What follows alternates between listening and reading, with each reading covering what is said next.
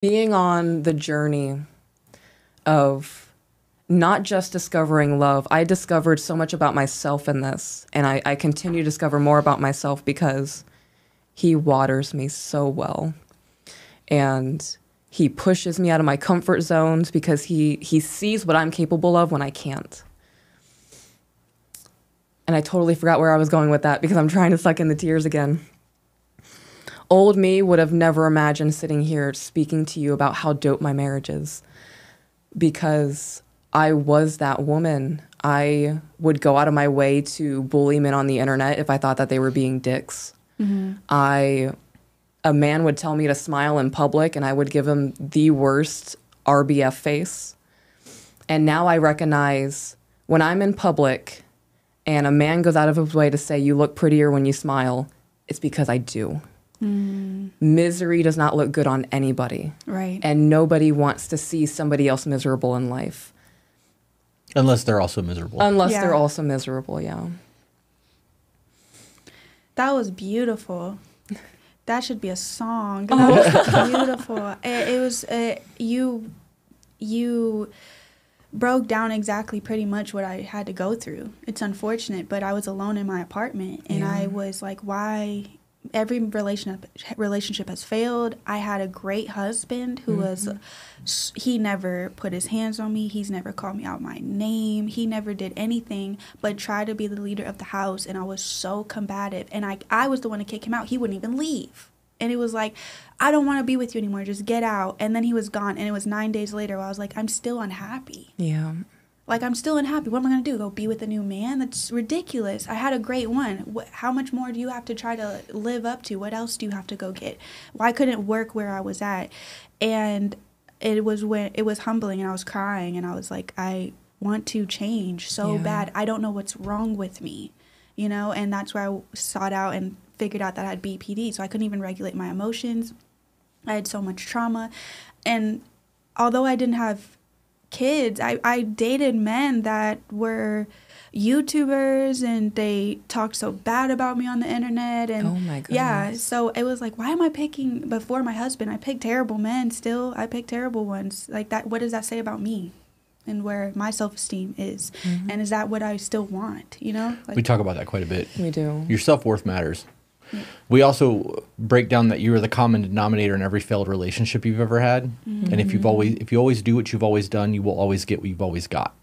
So you have to be the reason to change, because if you are unwilling to do so, and you're trying to get somebody who has quality of character and self-worth, and you're a POS, nobody's going to want to be with you. Right. So you have to do the work in between relationships, get rid of the baggage, and start working on being a better person, and hope that you can find somebody that's willing to match that effort. And that's where we were, because we've both been married before, and they both failed. So like in our courting phase, when we were not actually really courting, we were doing friendship dinners, and she was kind of a therapist for me and like working through things. A lot of trauma dumping. A lot. But it developed a foundation for us, and we were able to establish things that we would and would not accept in relationships, so that when we did start courting, that shit had already been hashed out. Like, there was no need to really rehash that conversation. But then we broke out the lists. Yeah, the lists. And we wrote down like our expectations and put it in writing. And for a while, it was on our refrigerator. Like, these are our jobs. This is what I'm responsible for doing. This is what you're responsible for doing. We created our check-in lists. We started doing check-ins to make sure that we were okay. There was a lot of in writing expectations, because then there's no I didn't know. All right, you didn't say that. Right. It was very clear and concise. Everything was put down on paper.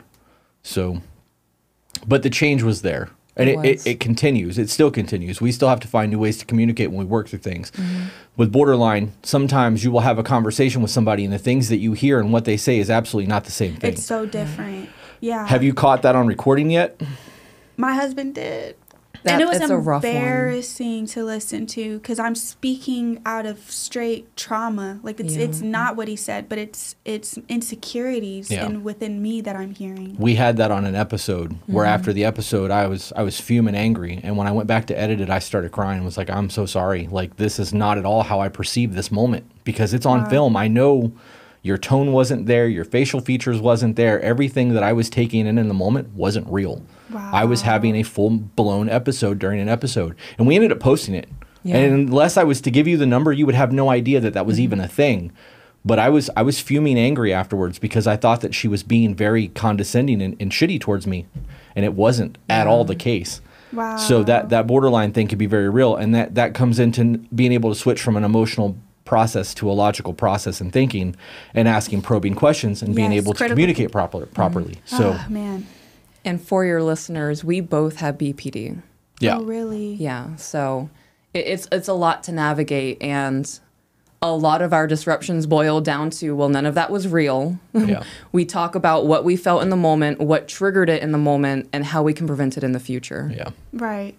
For me, I went and got the healing done, and then when I came back with my husband, he was struggling heavily with his emotions now, and because I was thinking more logically and being able to be level-headed, I was able to guide him. He never went to therapy to get any diagnosis or to figure out what may be wrong with him, but we're the extreme opposites in the sense that I'm very anxious. So if we're fighting, I'm thinking you're going to leave and never come back, or I'm going to beat you to it. Yeah. Mm-hmm. His is avoidance, so he doesn't even vocalize how he's feeling at all. That's most men. And then, and then it explodes in other ways. He just tries to completely avoid his emotions, thinks that nobody cares at all. So but I learn and then help him. And so that's what's been helping us is, and he's being willing to intake it and learn from me, because he doesn't even know, Him being willing to receive the information is a key component to that. You have to remember, too, that behavior in men is trained behavior. Mm-hmm. That's what we talk about. Men are groomed the way that you word it, that we are taught to act that way. That is conditioned in us from childhood, right, from our parents. And then when we start dating and our emotions start getting weaponized, it changes things, and it makes us become very isolated, and we regress inwards instead of outwards to have our conversations. We have... our check-in list is on our website for anybody that cares to look at that. But we started off doing weekly check-ins where she would sit in my lap and we would have a list of questions that we would ask each other and go through, and we would start working on things. Now we do it every day. How's your mental health? Like, we have brief check-ins throughout the day. Mm-hmm. And it's just normal conversation, but we had to learn to talk to each other that way. And now when there's something that happens that neither one of us doesn't like, instead of going, okay, I didn't like that, and then not talking about it, we stop the world and go, okay, that just happened, and I don't like the way that made me feel. Can we talk about it for a minute? Okay. It doesn't matter if we're in public. Oh, we've done it at family functions. We've done it while recording podcasts with other people. Yeah. Wow. Yeah. We'll pull each other aside and have a conversation about it real quick to correct the behavior, because if we notice in the moment that it happened and it made us feel a certain way, one, it can address a trigger that we may not have known we had. Right. Because I don't know all her triggers. She doesn't know all her triggers. And vice versa. So if that happens, we can go, okay, that's noted. And then after the podcast or whatever we're doing, we can have a real in-depth discussion. Why do you think that's a trigger for you? And then once you understand why the trigger's there, the healing can start. Wow. Yeah. And we never take it personally either. It's always like a red flag of, okay, that's something from your past. We need to dissect it versus, I can't believe you just said that to me, or you just did that to me. That's good. I need to do that because I withhold and he withholds if we feel something anywhere and wait until we're in our own house. But I think that makes me angry, or it makes him angry the whole time. Right, because you're dwelling on it. You're dwelling, yeah. And you're also going I'm going to say and he's going to say and then I'm going to rebuttal with, and you can't do that. It's a lot easier to deal with a pebble than it is to deal with a boulder.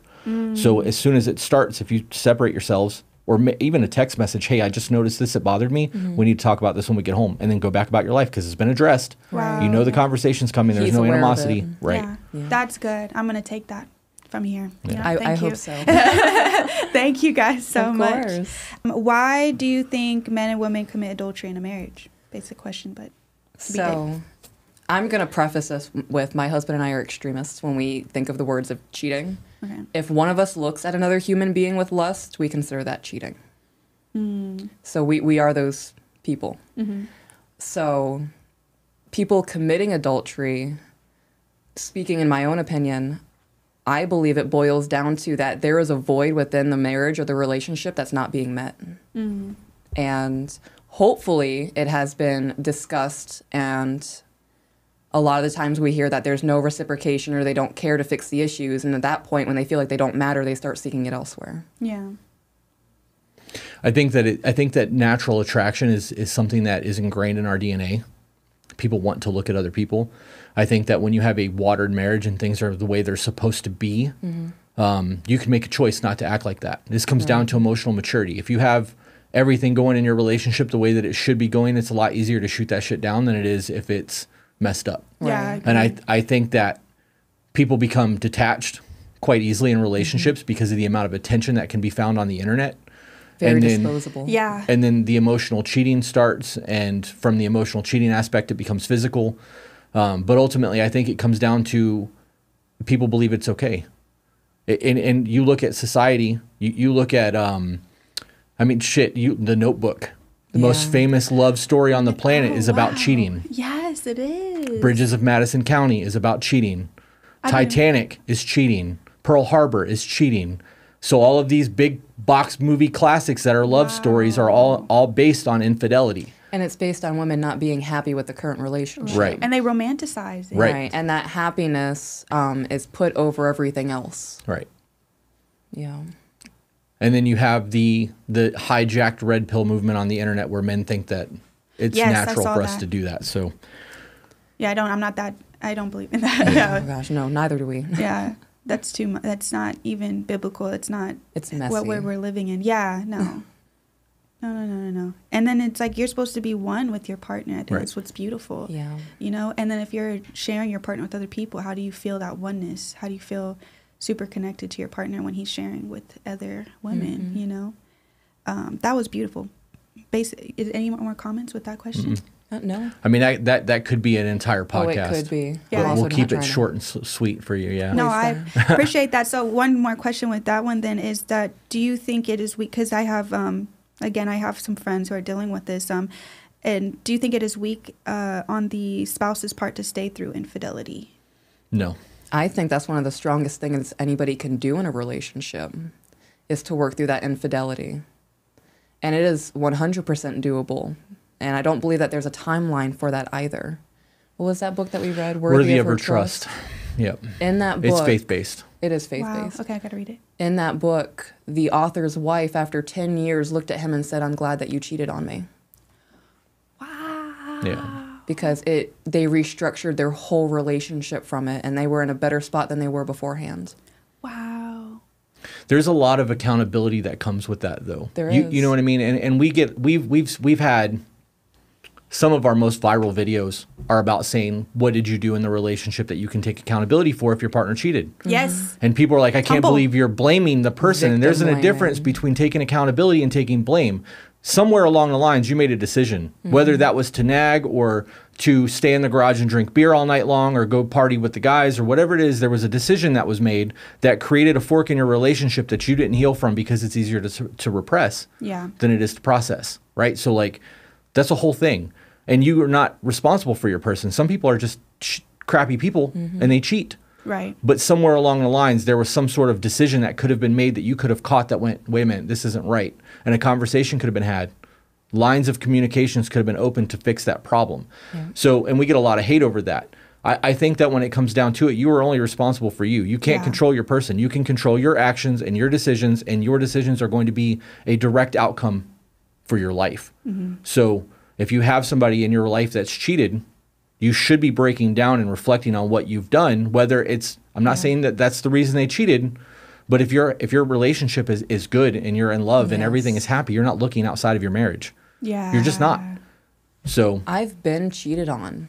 And looking back, not to justify behaviors, I can see why they did it though. Yeah. Why would you want to stay faithful to someone when every time you come home it's a war zone? yeah. Yeah. It's not a, how are you doing today, babe? It's, I can't believe you effing did this again. Yeah. How could you have forgotten to do the laundry when I reminded you 4 times this week to do it? Belittlement. Yes. And then withholding sex and, well, don't touch me, I'm not in the mood. And then slowly the hand holding goes away and then the kissing stops. And now I'm complaining about you gaming all the time and you're never home. But when you're home, I'm arguing with you. Yeah. No. Yeah. Men I, don't want to come home and have to feel like John Wick in their house. Right.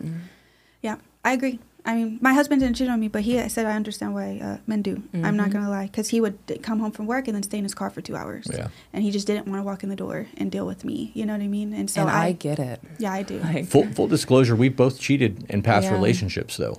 That comes Yeah. down to a self-worth thing, too. And that I think that cheating also speaks on narcissism. It does. Because there is a true selfishness in there. And for some men who are in unhappy marriages, who are the providers and don't want to lose their kids, don't want to lose their house. Yeah. They think, well, no one's going to know I'm miserable. Why not find something that's going to make me happy? At least I'll have a little bit of happiness in my life because everything else is shit. Keep me from offing myself. Right. There's a whole lot that goes into that. Wow. It's not a black and white conversation. It's not. And for people who try to make it that way, they're very narrow-minded. Yeah. Very. So Beautiful. And I just a comment to that is one thing you said is how in that book she says, you know, thank you for cheating on me.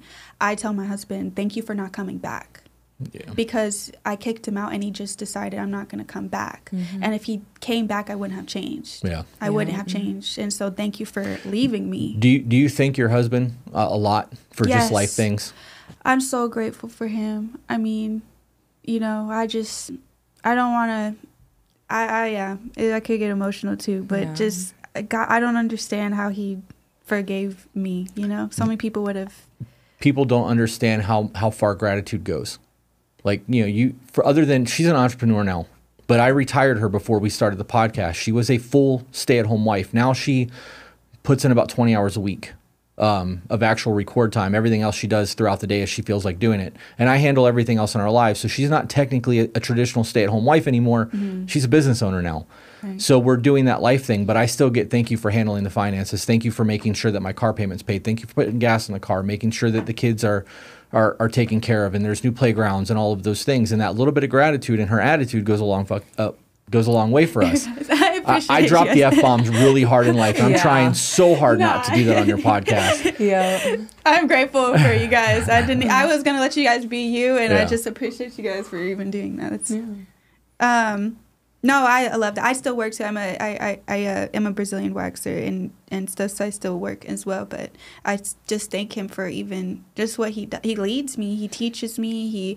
I'll say something. He's like, let's break down what that definition is. Or hey, I don't want you to be easy to manipulate. Yeah. I don't want you to go out in the world and people can easily manipulate you. Or even how I felt towards certain hate comments over doing the podcast. He was like, you need to be protected. You know, that's why he wanted to be here today. He was like, I want to protect you and cover you and let's be in our word so that you're mentally super strong, you know, why you're doing this. And I just thank him for even being him, you know, because I could be with a loser, you know, oh my gosh, who's like, I'm coming on podcasts and talking ignorant and stupid. And I sound dumb and I'm pushing agendas. I'm helping agendas being pushed out there by thinking the way I thought before, you know.